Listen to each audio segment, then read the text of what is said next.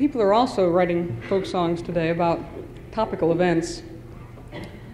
About 3 years ago at the university, at Yale University, there was a professor, an associate professor of philosophy, who was denied tenure because supposedly he didn't publish enough. Supposedly he was a very good teacher too. And what had happened was that his colleagues had voted him tenure, but somehow the upper administration decided he didn't deserve it. One of the problems too was that he was a bit liberal in his politics. And so eventually his colleagues reversed their decision and decided he was not supposed to get tenure, and he was fired and became head of the philosophy department at Haverford, which is an excellent school too. What happened was that a friend of mine at the University of Michigan, a small school nearby, decided that he would write an elegy for this young man, an associate professor's lament, and he put it to the tune of course, the Cowboys' Lament, and it goes like this.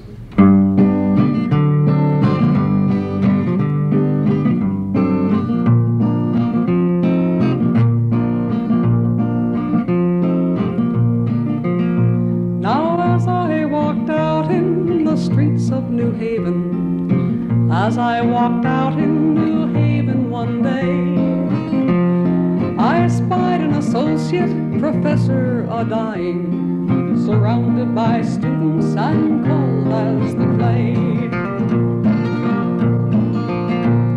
Now I see by your blue books that you're a professor. These words he did say as I boldly stepped by. Come sit down beside me and hear my sad story.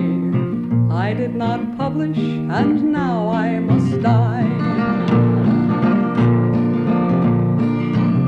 Now it was once to the classroom I used to go dashing. Once to the classroom I used to go gay, giving my lectures and leading discussions. Oh, but I did not publish, so I'm dying today.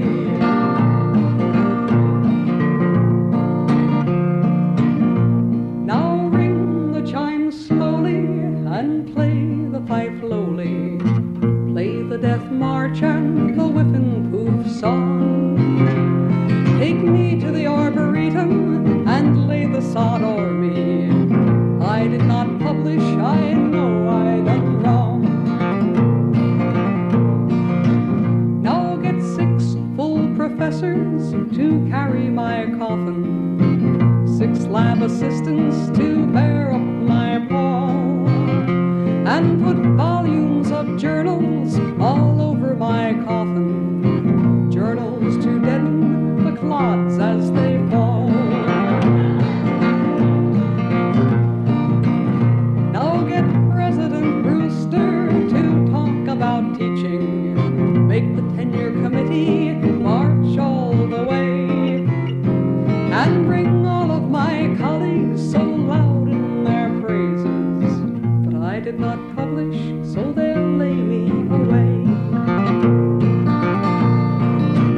Well, we rang the chimes slowly, we played the fife lowly, played the death march and the whip-and-poof song.